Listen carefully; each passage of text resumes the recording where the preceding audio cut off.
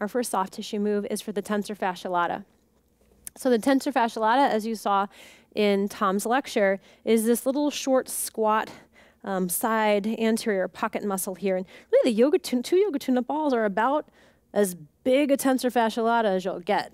Yep. So you want to find not the front of the thigh, not the side of the thigh, but split the difference and have the balls dangling off of that ASIS.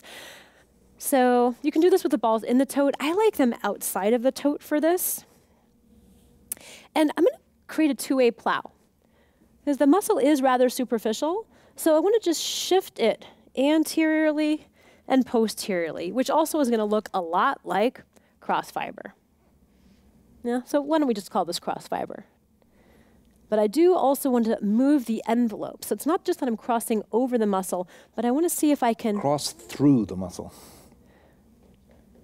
No, people do a lot of cross fiber friction, and they do it over the surface of the muscle, and that is not going to get you the same effect as taking the ball through the muscle. Okay. Letting it go through the tissue of the muscle is much to be preferred than just, oh yeah, no, that one's good, get me on to the next one. No, it isn't. All you did was stimulate the surface, and you're not likely to get release in the muscle. If you allow your body weight to come in, this is part of the principles that Jill put forward in the beginning, you'll really be able to make a change that will last for you. Yeah, so it's like we want to, it's like those 1970s beaded curtains. We want to go within the curtains and really envelop and shift, but of course this is fluids. We're not shifting beads. And if it feels beady, we might be in trouble. Other things you can do here are lengthen it. How can I lengthen it? Well, I can bend and straighten my knee, and that will traction that entire fascial region along with it. You can also activate it. How? Well, it's a hip flexor and a slight internal rotator. So you can just try to initiate hip flexion, try to scrape your leg forward, and you'll feel the muscle pop into the therapy balls.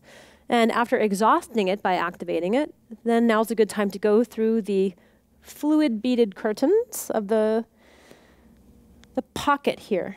My friend always calls this you look for your keys in your pocket and you find your tensor fascia latae right behind your hand. I think she might have learned that from you. I learned that from Lily Chandra. I think she did get that from you. Let's go to the other side.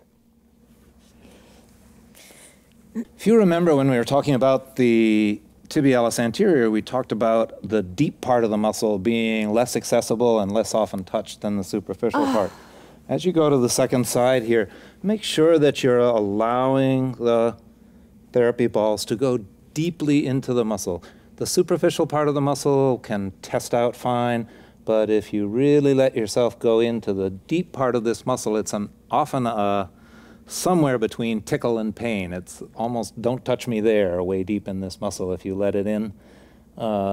It's an odd feeling, but it's a great feeling if you can get the ball in there, open this tissue, rejuice it, revivify it. You'll put a spring in your step. The fine line between tickle and pain. I wish there was a word in English for that. Would that be like delicious discomfort or? As usual, the Germans have a word for it. What is it? Kitzeln. Kitzeln. Kitzeln. It's in between tickle and hurt. I like that. All right.